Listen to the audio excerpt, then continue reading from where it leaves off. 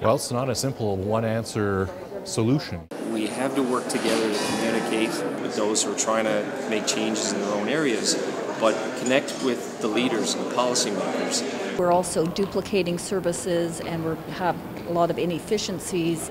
There's all sorts of things that need to be done, which for the moment most health systems are not taking seriously enough and not actually doing. We need to change. If we don't change now, we're going to have major problems down the line.